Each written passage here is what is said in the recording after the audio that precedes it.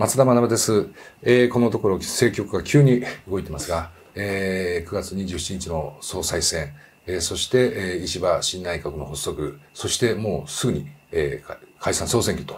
いうことで、今回は、いつもの政治のことはこの方に聞けということで、田村重信さんにお越しいただきました。どうぞよろしくお願いいたします。どうぞよろしくお願いします。どうもありがとうございます。総裁選の始まった頃から、その頃だったと思うんですが、前回ですね。はい、そうですね。気配りが9割のそうですね。小泉さんが僕は、誰が当選するんじゃないかって言って、いや、なかなか大変、難しいけれども、小泉だって言ったら、失速しましてね。しましたね。そしたら今度はね、高市さんが伸びて、最終的には決選投票で、石破さんが当選して、そうでしたね。結局僕の推薦してくれた方がね、主催一門の推薦してくれた、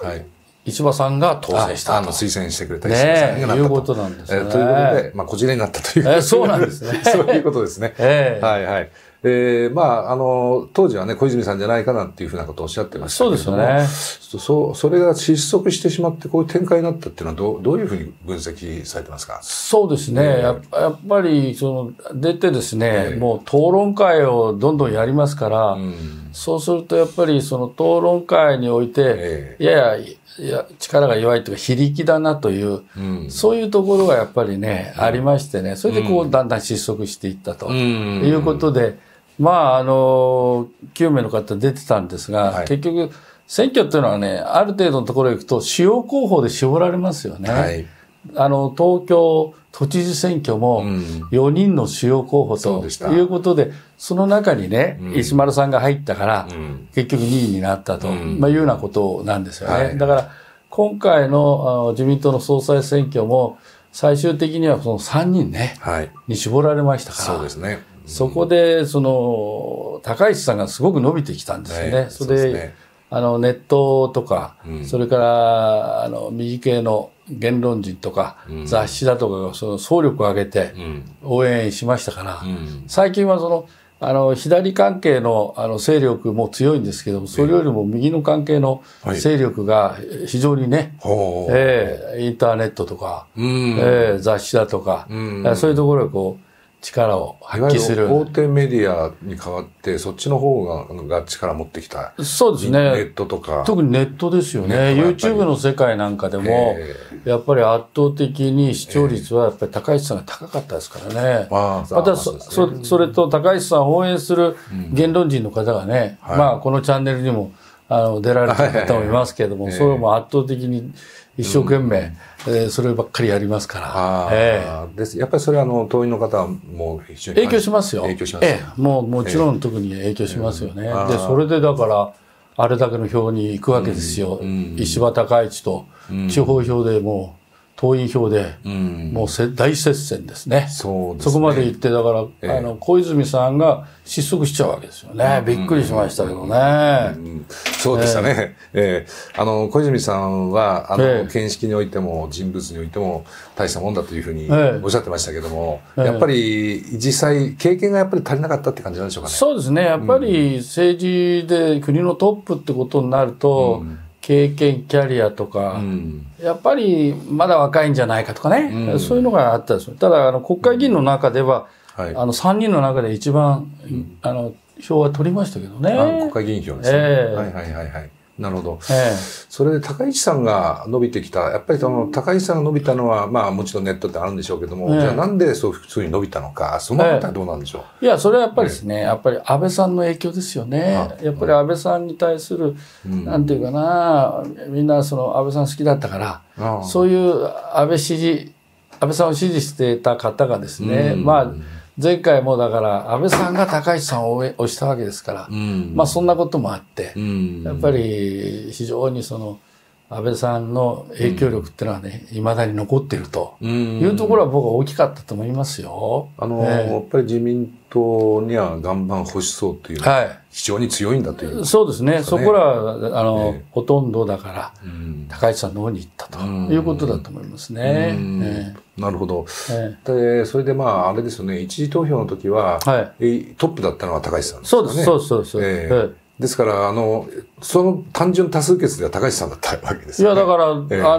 決選投票に残った時点で、いや、このまま行くのかな、という感じも持ちましたけれども、やっぱり国会議員の投票になると、やっぱりやや違ってきたですよね。そこはどんな力学があったんですか？それとやっぱり、地方の票があるでしょ、47の都道府県で各県1票ですから、そうするとね、高市さんの方が少し石破さんよりも党員数は多かったんですが、例えば県で1票ということになりますとね、高市さんが21で、それで、石破さんが26なんですよ。ということはですね、大都市でも、東京でも1票ですしね、沖縄も1票ですから、そういう形でいくと、割合、都市部では高市さんが強かったんだけど、そうだったみたいですね。そうでない地域がですね、意外と石破さんが強かったということで、そこで県の票が、都道府県票がですね、21の高市さんと、それから石破さんの26と、いうところに分かれたというところは一つありますよね。やはり地方をずっと回ってこられた石破さんは、この地方の方では強いっていうところがここで出てきた。そうですね。だから今回総理になられてもやっぱり地方創生、地方を何とか活性化しなきゃいけないという思いは、やっぱりそういう自分を支持してくれた人たちの期待に応えなきゃいけないというところがあったわけですね。あとよく言われてるのは、決選投票の時には、いわゆるキングメーカーたちが動いたという話もあるんですが、この辺はどんな分析をされて？これは確かにそういうところあると思うんですよ。特に麻生さんはね、もう高市さんで行こうということで動いたわけだけれども、そうでない菅さん、あるいは今回大きかったのはやっぱりあれですよね、岸田さんのグループがですね、大体まとまって石破さんのところへ行ったというところが一つ大きかったんだと思いますよ。やっぱり岸田さんのグループですかね。小泉さんをしたところも当然石破さんのところへ行ったしということで、だから候補者でいうと林さんとかね、上川さんをしたところが言ったというと、そこらがやっぱ大きかったですね。でグループからするとやっぱり高市さんじゃ困るって感じがあった。やっぱりそういうところがあったんですよね。やっぱりいろんな支援されてる人の層とか、あるいはやっぱり討論会での発言なんかでもやや気になるところがあったりして、そこはちょっとどうかなというところがあったわけですよね。それは党員だとか支持を得るためにはね、靖国参拝しますというのはプラスですけど、ただ現職総理になって、それをした場合にどうかねっていうのがやっぱりちょっと、国会議員の中にはね、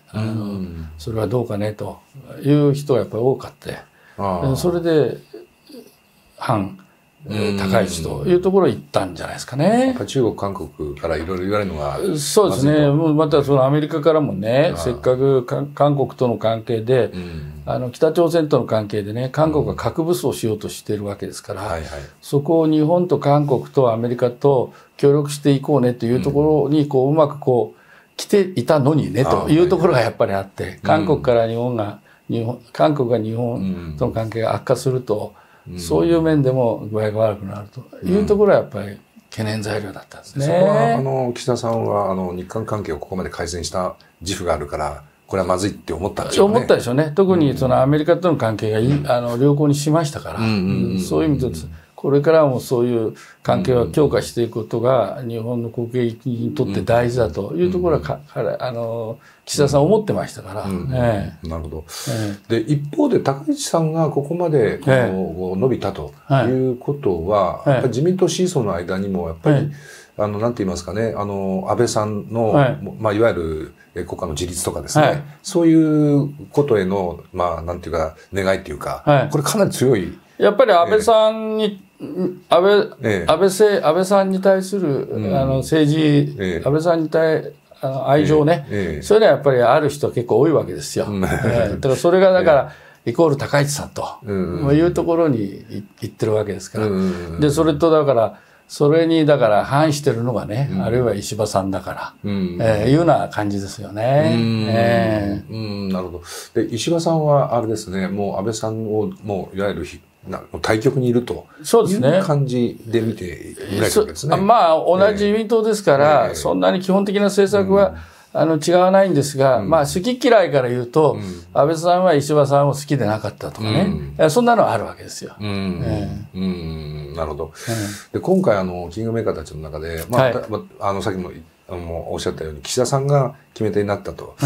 で、麻生さんはちょっと敗北しちゃったって感じ。そうですね、負けちゃったですよね。で、麻生さんの影響力も急に下がるんじゃないかっていう。いや、下がるでしょうね。まあでもやっぱり挙党体制を強力にしなきゃいけないから、まあ最初にだから高市さんに総務会長をお願いしたんですけど、受けなかったもんだから。そうですね。で受けていれば選挙の時も総務会長ということで、全国こう遊説できますから、本当はプラスなんですよね。っていうのは中曽根さんなんかも幹事長の後に総務会長を受けてるんですよ。それで総理になったり。そうだったんですか。それで鈴木善子さんずっと総務会長やってたわけでしょ。ずっとやってましたね。だから総務会長ってね、で最終決定をするのは総務会ですから。ね、細かい政策とかいろんな役所に対しては政調会長かもしれませんけど、実はその上にね、総務会長がいるわけですよ。だからそういう意味で受けてね、そうすると政調会長ほど忙しくないけれども、その分だから地方回れたり、いろんな人のお世話できるんですよ。だから受けておいた方が良かったと僕は思いますけどね。幹事長じゃないと受けないって。まあそれはまあ前にね石破さんと安倍さんが戦った時に、一番が石破さんで、決選投票の時に安倍さんが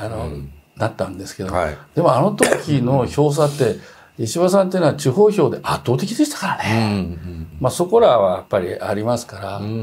だからそこらをね少し工夫されたらむしろ良かったんじゃないかなという感じはしますよ。っていうのは、いずれにしてもね、選挙は迫ってるわけですから、そうですね。時点においても。だって岸田さんの時から、今年のね、初めからね、もう解散を狙ってたわけだから。狙ってたんだけど、支持率がうまく上がらないんで、こう来て、それで最終的には総裁選挙があって、それで結局それをまあ断念したということになってるわけだから、それはもういつ選挙があってもいいような形になりますからね。そうですね。そこら考えられた方が良かったんじゃないかなと思いましたけどね。今回組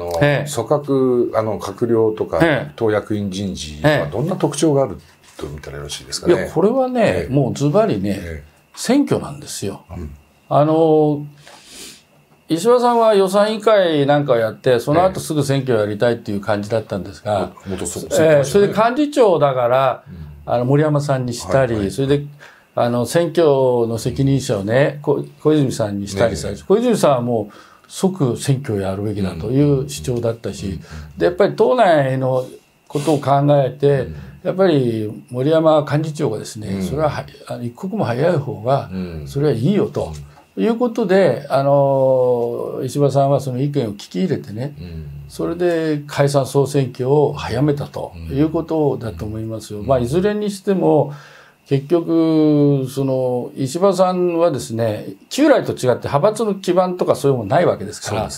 だからそうすると基盤を確実にするためにはですね、選挙で洗礼を受けて、それで基盤を盤石にするというところがあるわけで、まあ一つはそういう意味で賭けに出たということですよね。で選挙するための内閣ですよ。もう選挙するための内閣で。内閣。だから閣僚を見たってね、それはわかるわけですよ。13人ね、新人を入れたっていうのは、13人新人を入れたでしょ。それから比例復活の、例えば牧原さんね、秀樹さんを法務大臣に入れたとかね、安倍敏子さんを法務大臣に入れたとかって、3人の方も大臣に入れてるわけですよ。だからまさに選挙するために大臣にしたというところは言えると思うんですよ。比例復活の人あえてそういうことを言う人いないんだけど、僕はもうまさに選挙に勝つための組閣をした人、そのための小泉さんをね、選挙の責任者にしてなるほど。いう形ですから、まさに完全に選挙に勝つための。で、結局、石破さんにしてみれば、派閥の基盤もないし、全く世間が変わったわけですよ。派閥がない時代の新しい総理総裁ですから。で、それで安定的なね、基盤を確保するためには、選挙の洗礼を受けて、それで勝って、それで基盤を確実にするということですから、ある意味では一つの賭けに出たわけですよ。そうですね。ただこれについてはいろいろ言われてますね。いろいろありますよ。総裁選の時にテレビで国民にああやって小泉さんがすぐって言ったのに、いやそうじゃないと。予算委員会やると言って。きちっとやって、そうで明らかにしてって、そこまで言ってたのに、それが急に変わったっていうことに対しては、ちょっと不信感を買っちゃったとか。ありますけれども、ある意味じゃやっぱりそれは、頑固じゃなくて、人の意見を聞いて、それに従ったと思えば、それでいいわけですよ。それから石破さんの政策について、皆さん一番よくわからないなというのが、やっぱりアジア版 NATO だと思うんですよね。あれはまあ、総理になる前ですから、いろんな考え方を発表するっていうのがあると思うんですね。で、最初、こういうことになってからですね、僕、外国のメディアの取材が結構多くてですね、ブルームバーグだとか、それから、最近もクリスチャン・サイエンス・モニターだとかね、それから、あれですよ、ニューヨーク・タイムズだとかね、いろいろあるわけですけど、だから、その時に僕が言ったのは、僕は防衛担当長いから、で、それで防衛幹部会っていうのをね、内々作ってたんですよ。それで結局、石破さんは派閥における人間関係は非常に希薄というか、そんなに大きな派閥できなかったわけですけど、ただね、政策的に、やっぱり防衛関係の安全保障関係で言えば、山田さん、と一緒にですね、やはり石破さんっていうのは防衛族のドンなんですよ。その関係の人脈っていうのはね、強固なんですよ。で、その強固な人脈を、の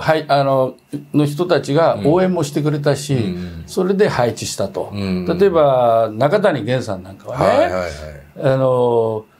いるわけでしょ。元々自衛隊出身ですね。これで防衛大臣で、今度3度目ですからね。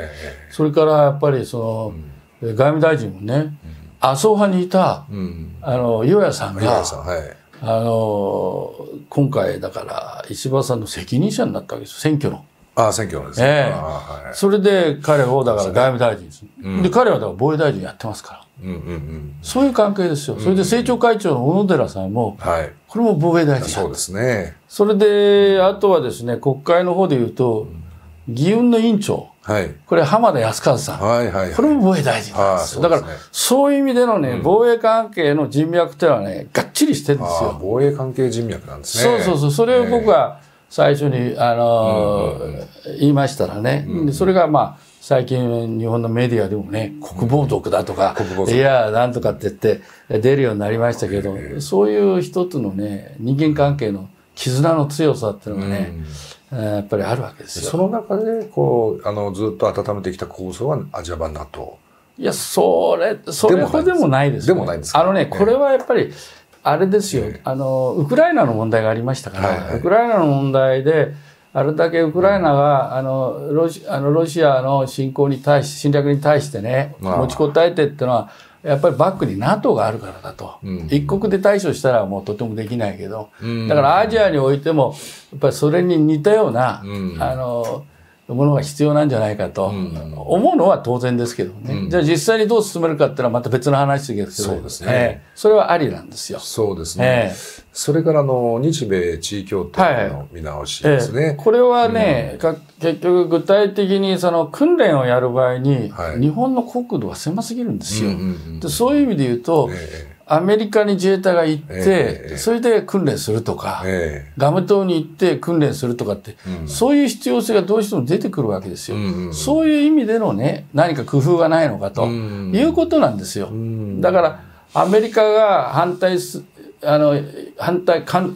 頭から反対するような地位協定の見直しというのとはまたちょっと違うわけですよ。だからそこはいろんな議論の余地があるわけですよ。例えば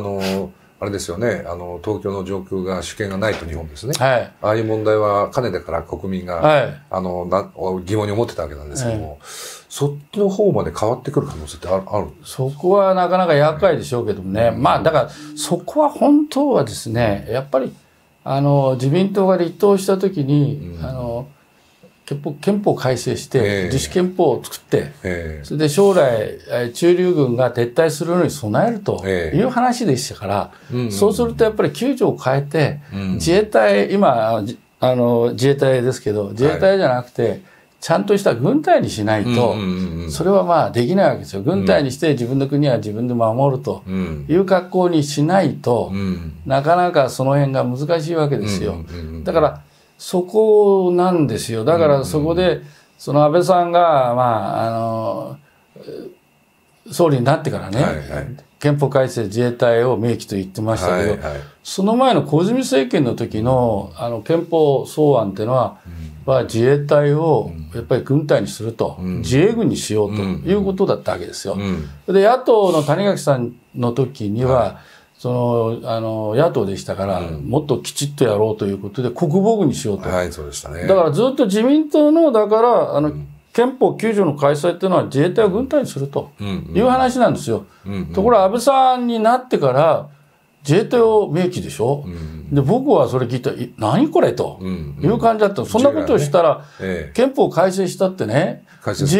意味がないし、それは、米軍のね、下請け機関で頑張ります以上終わりになっちゃうわけだから、失礼だけど。じゃあそこはね、いろんな、公明党がどうだとかいろんなのがあるにしても、そこはきちっとね、譲っちゃいけないところなんですよ。何のために自民党を作ったんだというところはね、だからそういうふうにね、僕はもう一度石破さんには戻してもらいたいです。だから、その総裁選が始まる前にね、僕はね、個別に暗記したんで歩いたんですよ。や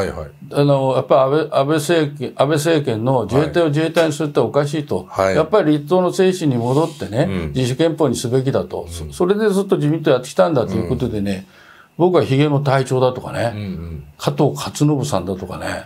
それから中谷元さんとかね、岩屋さんとかね、石破さんだとか、小泉さんとかね、全部回ったんですよ。だから小泉さんが最初ね、立党の精神みたいなこと言ったでしょ。そういうのはそういうとこあるわけですよ。ところがその後、ね、岸田さんが憲法改正のやつをもう一度コンクリートしようみたいな話になって、それで自衛隊を自衛隊明記になっちゃって、そうしたらそれ以外のことを言えなくなっちゃうわけです。それでだから石破さんもその党の会議では発言したらしいんですから、決まったことに対してはもう言わなくなったと。そういうことなんですね。そうなんです。ということは石破さんがもしですね、総理として自分のイニシアチブを取るとすると、今の要するにあれですよね、アジア版 NATO にしても、集団的自衛権をフルスペックで行使するっていうふうになるわけですから。できないですよ。今の憲法でできませんし。できません。自衛隊を、自衛隊に明記したって何もできませんよ。そうですね。憲法改正は変えないって言ってんだから。ということは、彼が理想とする憲法改正案を作るとすると、9条2項の削除とか、いや、それで自衛隊を軍隊にすると。そういうことです。というふうな方向、実際に動くんでしょうかね。これはだから政権基盤ですよ。選挙によって政権基盤が安定して、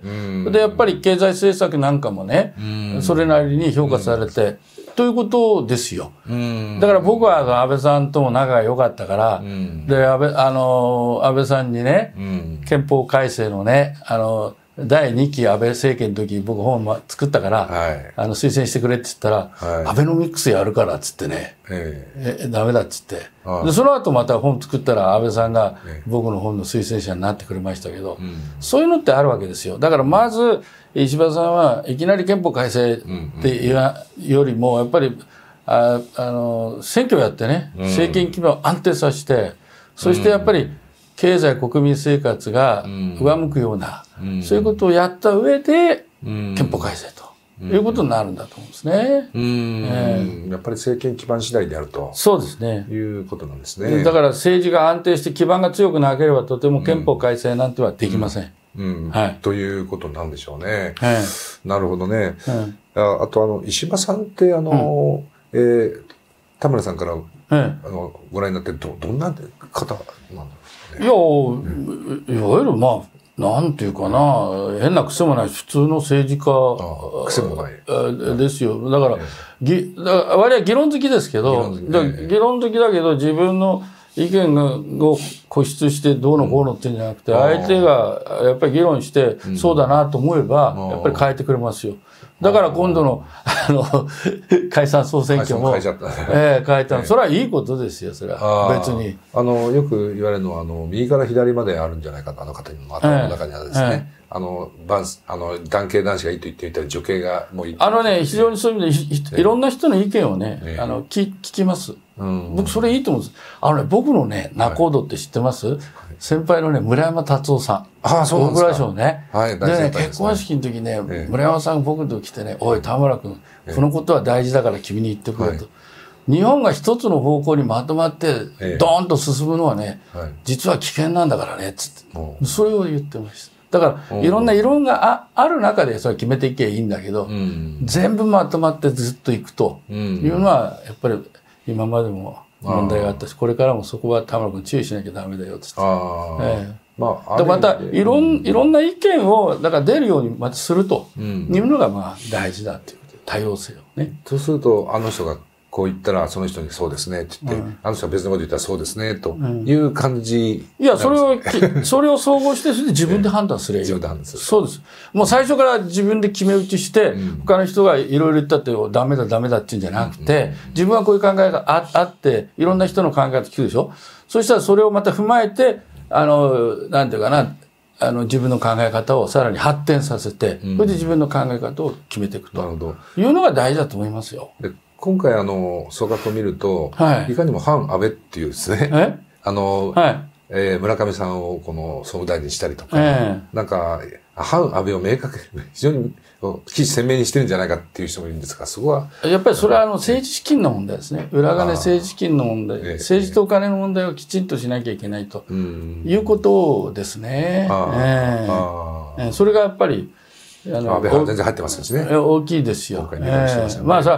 村上さんを入れたっていうのは、いろんな見方がありますけど、僕はだから、直接、だからいろんな意味でね、反安倍だったじゃないかということで、石破さんが直接攻撃されるわけだけど、村上さんが入ることによってね、一つの防波堤になるんですよね。それで何かあれば、村上さんと議論したら、結構あの人ね、ちゃんと話も聞くし、優秀なんですよ。ただ村上さんと直接話しないで YouTube かなんかでわーわー言う人いますけど、じゃあ実際会って話してみたらどうなのと、それで議論してみたらどうなのというところがあるんですよ。結構すごいですよ。村上さんって。なるほど。で、それで今回、なんか野党的に言えば、国民はまだね、政治と金の問題に納得してないし、政治改革これで、もう蓋をされてしまうんじゃないかという批判してますが、これはどんいや、だから今度の、組閣でもね、そういう関係者一切入れなかったっていうのはものすごい英断ですよ。これ普通ならやっぱり入れてますしね。そこらやっぱり、石破さんの英断ですよ。関係者入れてないと。それとやっぱり時代が完全に派閥がなくなりましたから、今までだと派閥推薦でこれを入れてくれ、あれをくれってくって、それがなくなった上での新しい組閣ですから。今回無派閥の人が多いみたいな。そうです、そうです。だから自分の懇意にしてる人とか、エコひいきだとかなんとかって言うけど、論功行賞って言うけど、当たり前なんですよ。それは論功行賞っていうのが常識で、一生懸命やった人をね、評価しないでね、何もしない人を評価したらどうなるんですか、逆に。アメリカなんか大体そうしてますからね。それはやっぱり論功行賞というか、一生懸命やった人を評価するということだと思いますよ。ところが今までは自民党派閥があったから、派閥で、その派閥のね、他の派閥の、敵だった派閥もやっぱり党内融和のために意見を聞かなきゃいけないから、そこから推薦された候補者を閣僚に入れるということは今までの通例だったわけですけども、それがなくなりましたから。なるほど。で、今回も決選投票ではまた派閥が復活したのかと思わせる局面ありましたけども、やっぱりまた派閥に戻ってしまうというそういうことはないだから、あれも結局基本的にはですね、いろんなことがあっても、個々の議員が自分の判断で、投票されたと思いますよ。それで結局、今までのような派閥はなくなりまして、今度は違ったような派閥ね。だからそういう意味で言うと、今、総裁選挙に立候補された、人を中心にね、仲間、グループってのはやっぱり一つできていくんじゃないでしょうかね。新しいね。そうそう。今までは派閥みたいな形じゃなくて。どうしても、それぞれ人はやっぱり集まって、一人じゃダメですから、何人か集まって何かやるとか、例えば考え方が一緒だとかね。で、そういう意味で言うと、派閥という考え方で、自民党来てましたけど、石破さんの場合は、おやと思ったら、まさに、国防族ね、防衛族っていう、それも一つの派閥って言えば派閥だけど、そういうのは議論にならなかったけど、その人たちが養老に入ったわけですから、またその人たちを応援してくれたわけですから。なるほど。それから、よく言われているのは、岸田さんを継承するっていう側面が大きいんですかね、今度の石破さんは。いや、継承するっていうよりも、やっぱり、政策の中でいいものを、継続していきましょうと、極端に変えるんじゃなくてということだと思いますよね。例えば防衛の問題だとか日米関係だとか、あと経済の問題だとかね、いろいろありますからね。その中で積み残しになっているのは増税の問題がありますよね。防衛増税の問題、あるいは国民負担、子育てのためにですね、ああいう積み残しのものを石破さんだったら増税するんじゃないかって早速言われてますけどね。そこはだから状況を見ながらですよね。金融の問題もそうでしょ。そうですね。今まで、だから今まで通りの、総理になったら発言やや変わってるでしょ。変わりましたね。それはそれでいいんですよ。なんか石破ショックとか言って。それは、だからそれはそれでいいんですよ。それは状況を見ながら。状況を見ながら。それは国際情勢変化しますから、経済情勢も変化しますから。で、最低賃金もね、これから全国ね、1500円ぐらいにしたいなとかね。それで、財務大臣を加藤さんにしたわけだから、所得を倍増しますっていう人。よく、財務大臣引き受けたもんですね、なんて言われてみたいですけどね。四面楚歌じゃないかと、アベノミクスを書いたような人ですよね、加藤さんってですね。いやいや。財政規律に囲まれてんじゃないかな。いやいや、まあでも彼はね、僕は党にいるとき彼が大蔵省のね、防衛担当の主査でね、その時からの付き合いでね、でもなんで僕仲いいかって言うとね、加藤睦月さんっていうのがね、全国組織委員長で、僕はその時からお付き合いが親父さんとあって、それの娘婿なんですよね。そんなようなことでね、それで僕防衛担当だ、防衛なもんだから。で、彼は防衛担当の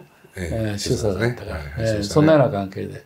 付き合いがあったんですけどね。そういう意味では、いろんな人が入ってると、内閣にもですね、という感じがしますね。安倍さんに非常に可愛がられた加藤さんも入ってますね。そうですね。そうですね。木内さんなんかも入ってますね。そうですね。まあ、あとあれですよね。むしろ増田さんの方が大変ですよね。解散総選挙がもうすぐだから。いや、それなんですよ。それもすぐもう解散総選挙なんですが、これ、まだね、内閣支持率の世論調査まだ。今度の週末ですよね。まあでもそれがどうなろうとやると言ったわけだから。だから賭けに出たんですよ。また、やっぱり、選挙をやることによって、自分の基盤が固まると。派閥でない、派閥のね、合唱連行っていうか、いうので、自分にはきちっとした派閥がついたから勝てたというのじゃないから。だからそういう意味では、きちんとした政策を遂行する上ではね、選挙できちっと勝って、その後にということじゃないでしょうかね。勝てるのかどうか、そのあたりっていうのはどんな感じでいや、もうそれは賭けに出てるわけですよ。わかんないわけ。それはだから、最近の週刊誌なんか非常に負けそうだっていうのはあるけど、あれよく見るとね、みんな勝ちそう負けそうっていうのはわかんないんですよ。そこら。だから、あとはね、やっぱり野党ですね。だから、なぜ自民党が有利かというと、自民党一人区で、自民党と公明党が一緒になってるわけですよ。そうですね。で、野党はバラバラでしょ。立憲民主党って僕は前から言ってんだけど、連合ってのはあるんだから、立憲民主党と国民民主が、やっぱり一緒にね、やっぱり協力しなきゃいけないの。それがまずダメでしょ。それで、維新ができたりね。それでまあ日本保守だとか参政党だとか、まあいろいろあるわけですよ。山本太郎さんのところだとか。本当ですよね。小選挙区は一人ですからね。でそういう意味で言うと、やっぱり自民党と公明党が協力して選挙に臨むっていうのはね、有利ですよ。で、今またバラバラでしょ。それで、早くやればやるほど、それは、自民党、公明党にとっては有利なわけですから。選挙協力の時間がないですからね。そういうことです、そういうことです。野田さんが今度立憲民主党のね、党首になりましたけど、これはどんなふうに受け止めていや、だから、野田さんがなったから、やっぱり、石破さんが有利だったわけですよ。で、高市さんがなると、高市さんは右系だから、そうすると、いわゆる中道保守的なやつが、それに反発して、野田さんに流れるんじゃないかという、そういう心配があって、それで石破さんに投票したというところもあるんですよ。それとまた野田さんは、ね、高市さんがなってくれたら俺はいいねっていうこと言ってたから余計戦いやすいみたいなこと言うから。なるほどね。まあでもあれですね、一応、まあ党首討論的なものは、やるようなことやりますよね。まあ代表質問やって、それで結局予算委員会やらないから党首討論やって、それで解散ということでしょう。まあそんな時にどんなやり取りがですね。ちょっと見ものですけどね。まあ本当にこれ選挙、今まだちょっとこの時点ではちょっと読めないって感じですかね。まあどうなるかなんね、結局あれですよ、石破さんがどういう形でリーダーシップ発揮していくか。だからその時にだから自民党がね、まさに総裁選挙終わったわけだから、終わったらもうノーサイドでみんな協力して、一致協力してやれるかどうか、それをまだガチャガチャね、内輪もめしてたらね、それはマイナスですし。で、あともうだからバラバラでね、このまんまいっちゃったら、それはうまくいかないわけだから。そういうところはやっぱり、今度の選挙のポイントだと思いますよ。そうですね。政策以前の話ですよ。だから、まさに石破さんを総理としてね、信任するか信任しないかの選挙ですよ。そういうことになりますね。はい。まあ、総理信任選挙だと。そういうことです。いうことですね。わかりました。まあ、ちょっとね、予断をまだ全然許さない状況なんですけど、で、しかしもう、1ヶ月もしたら選挙は終わってる。いや、もう25日で終わりですよ。終わりですからね。この番組から見りゃ。そうですよね。ということなので。あっという間ですよ。あっという間なんで、まあ、とにかく関係者は全力を挙げて、いくということですよね。はい。今回もどうもありがとうございました。いや、どうもありがとうございました。